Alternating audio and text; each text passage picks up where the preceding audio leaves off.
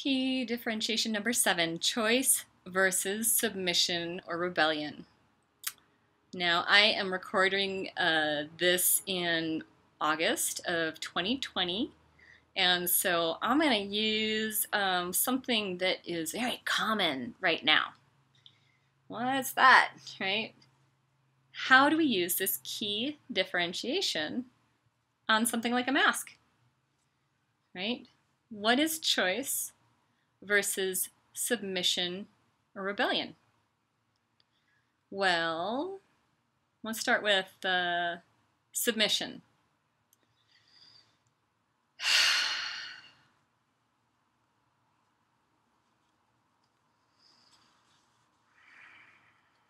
I have to wear the mask.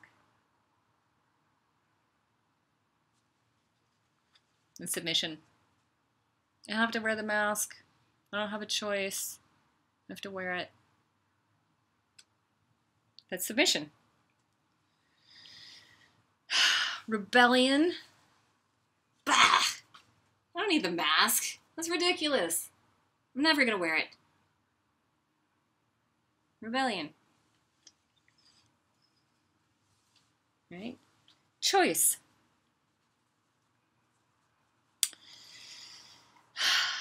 To wear a mask or not wear the mask? That's the question.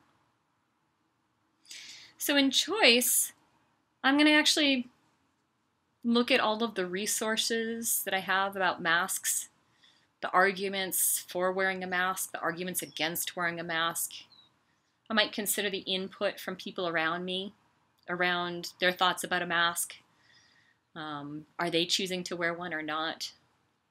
Are they comfortable with me wearing a mask or not? Are they uncomfortable with me wearing a mask or not? Yeah, I'm going to just take in a lot of information until I feel like, okay, I've taken in enough information. And then I choose. Am I going to wear a mask or not?